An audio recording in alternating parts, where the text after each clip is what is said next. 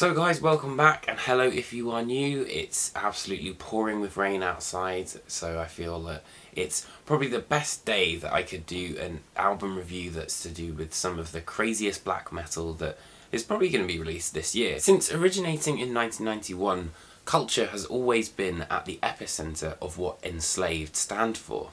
Nordic Legend has been with the band since their inception, and slowly but surely, theoretically and musically, the band have grown over time. With that in mind, I welcome you to the world of Utgard.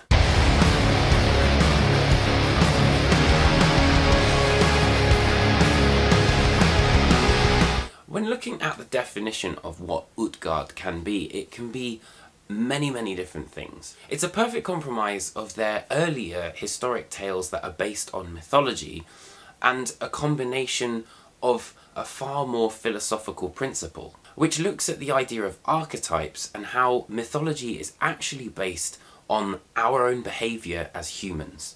I had an interview with Ivar from Enslaved, which you can check out, and he probably gives a much better sort of definition of it than I would. On Utgard, despite the fact that Enslaved in the past have had really quite long songs, and that's been one of the real kind of draws for me, there's not a single track on this album which goes over the 7-minute mark, and personally I think they're all the better for it. I feel like Enslaved have been able to distill that sense of epicness and the sense of prog that they've had into a smaller kind of cut the fat size. And throughout Utgard, like a journey, there are so many different iterations of what Enslaved were, what Enslaved are, and what Enslaved can be. There's the juddering King Crimson style worship on Utgard, and later on at the end of the album on Distant Seasons, it reminded me of that Pink Floyd The Endless River sense of calm, which is again another thing I've really loved about the later Enslaved works.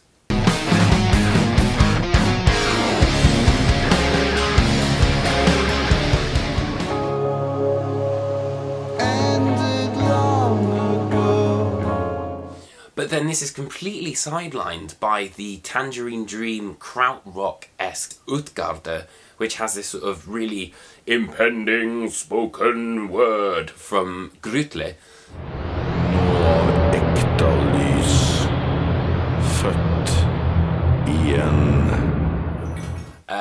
And then goes into Urjotten, which is again another curveball where you get this sort of almost more punky feel, especially with the bass. It just makes sense and really takes the band into something I don't think I thought they would ever go into, really, in terms of a direction.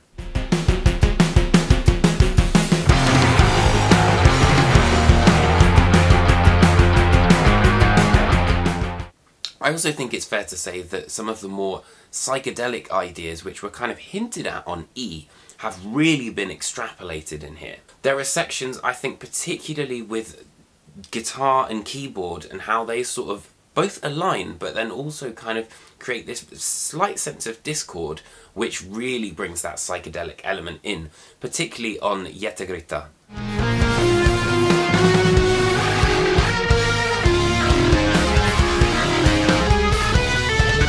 I think that the band really experimented and looked at their guitar tone. You know, there's different tones for different sort of moods and sections, and again it adds to that sense of the dynamics and really a big sense of build-up.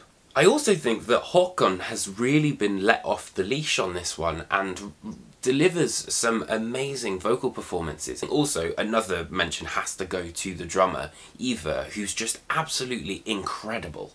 Until I watched their The Journey into Utgard, which was broadcast last night, I didn't realise that some of the amazing vocal bits were actually from Ivar, and he's playing these crazy drum fills at the same time as belting out some of the best clean vocals I think Enslaved have ever had.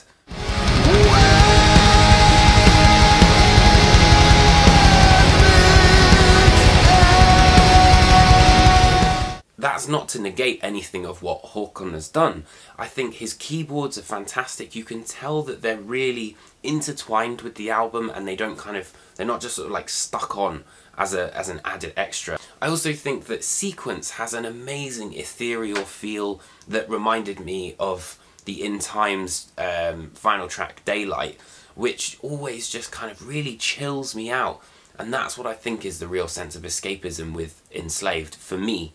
And that's the biggest draw, is that you can put a record on, and then 1 minute you're listening to this crazy black metal, and then the next you're sort of floating off into Asgard.